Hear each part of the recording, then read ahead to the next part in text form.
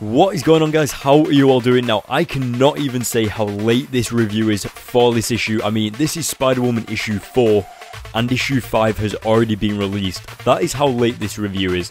But either way, now that issue 5 is out, I cannot review issue 5 before I reviewed issue 4, so yeah, I kind of forgot to pick this issue up from the comic shop, mainly because I forgot it and then I didn't go to the comic book store for like 2 weeks or something, so yeah, that kind of happened. But I've got it now, I've got the issue now, I'm reviewing it, and I'm trying to blitz out as many videos as I can today. Maybe not upload them, but I am making them and editing them, so it's a pretty hectic and active day for me with these comic book reviews and all that. So before I actually get into the issue, I do want to explain that this issue takes place after the Spider-Verse has ended. I think it takes place either after the Amazing Spider-Man issue 14 or after the Amazing Spider-Man issue 15, but either way, the Spider-Verse has ended. The Inheritors have been, like, you know, put into that like vault thing. They've been put in that radiation world. The Inheritors have now gone, so Loom World is now falling apart, and Spider-Woman has returned to Loom World to hopefully try and save it. So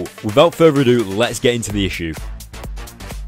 Alright guys, so the issue kicks off with the Spider-Woman from Loom World. She's been relaxing. She knows that the Inheritors have now left the world. They have been captured. They've been isolated on Earth 3145 in the radiation world. So she's been relaxing because she was actually, how you would say, under the boot of the Inheritors. So if she stepped out of line, she would have been killed as well. So she's just been relaxing and living life in, like, you know, she doesn't feel under threat. She can basically do whatever she wants now. And of course, we go onto the deck of the ship, the main deck, and we have Spider-Gwen. I think that's Spider-Woman from the 616 universe, or Spider-Girl, I can't remember. And of course, we have Silk. And they've pretty much beat up all of the crew because, of course, it's a little bit of a surprise that they're there. But either way, Spider-Woman starts explaining to the Jessica Drew of the Loom World that they beat the Inheritors. They finally won. Despite the odds being against them, they won. They lost Spider-Man, they lost universes, they helped universes. But out of everything, they managed to beat the Inheritors. And we have that awesome shot of what looks to be Superior Spider-Man with his Superior Spider-Man arms, but it looks like Ben Reilly Spider-Man, I don't know. And of course, the entire montage of that page where it was just like all the Spider-Men scattered around fighting, that was awesome as well. I really love that in this comic. Probably one of my favourite pages out of this entire comic. And as you can see on screen right now, Spider-Woman is explaining to Jessica Drew that she can be the new leader of Loom World. Now that the Inheritors have been defeated, there isn't any order of society. No one's got death hanging over them anymore. So if they basically got everyone's got free will all of a sudden, and that leads to riots. And imagine if real life didn't have any laws, so you could basically just kill someone and nothing would happen to you. That is pretty much what's going on.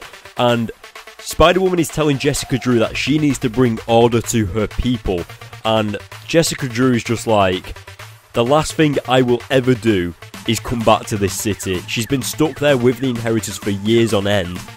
The last thing she wants to do is stay there. But of course, Spider-Woman is saying that it's pretty much her duty to do so, and it's the right thing to do, etc. And of course, we saw there that Spider-Gwen and Silk, and I cannot remember what the other person is. Of course, I know who it is, but I can't remember whether her name is Spider-Woman or Spider-Girl. I can't remember what her secret identity name is. But either way, them three are actually on Loom World trying to bring order to it. And as you could see there, Jessica Drew finally stood up to her people, saying that she wants to be the leader, and they all accepted her, which is brilliant. And then, now that that's done, Spider-Woman, Silk, and I think it's Spider-Girl again, they all finally go home, back to the 616 universe, and we now go over to 3 days later, where Spider-Woman of the 616 universe is walking into the Avengers Tower, or Avengers headquarters, and actually has something to say to Steve Rogers. Now, I don't know about you guys, but I don't read the Avengers comics, but since when has Steve Rogers been an old man? Is this Captain America Steve Rogers, or is this like another Steve Rogers? Can you please leave that in the comment section below? And for those of you that do, let me know. Thank you very much. I thank you in advance, because this just baffled my mind. I just didn't understand why he was so old. But yeah, so basically Spider-Woman is trying to say this thing to Steve Rogers. She's trying to get it off her chest. She's trying to explain what's going on. And then this giant monster just breaks free out of nowhere. Like, all of a sudden just goes crazy. I think one thing that I should probably point out about this comic that I haven't said yet is that I think that art is brilliant. I don't know why. I've never noticed in a Spider-Woman comic before. Like, obviously I've mentioned it, but I mean, I never really looked at it, like, really looked at it. And it reminds me of Spider-Man 2099 artwork, if you get what I mean. Maybe a little bit of the Amazing Spider-Man and Spider-Man 2099 mixed together for me. I have no idea, but either way, this monster just takes out Spider-Woman's best friend, Carol, and Spider-Woman ain't having that. She ain't about that life, and she just goes crazy on this monster and pretty much unleashes, well, I wouldn't say unleashes her full power, but she basically says enough is enough and ends the fight right there and then. And then she just straight out and says it to Steve Rogers, I quit the Avengers. Now, I don't know about you guys, but I certainly didn't expect this, and if you know the Spider-Woman comics pretty well, then you'd know that this is a pretty major thing for Spider-Woman, especially because she's been part of the Avengers for a really long time. So for her to quit is obviously going to lead to things like her own secret identity again. She's going to have she's going to be living in an apartment, basically. She's going to be going out on dates. She's going to be pretty much living like Peter Parker is, you know, with a secret alternate life where she's going to have to get a job and stuff like that. That's going to be interesting to see. And especially in Spider-Woman issue 5, which just released the other day, she also gets a new costume redesign, and it's the first costume redesign in like 30 years or something like that, which is insane. And of course, my review for Spider-Woman issue 5 will be up very soon, hopefully in the next day or few days. But either way, this issue was absolutely brilliant. Just the way it executed with Spider-Woman leaving the Avengers, but also a little bit of a twist, especially with me not knowing that Steve Rogers is older now. Like, what the heck? That was, I had to stop the comic and be like, why?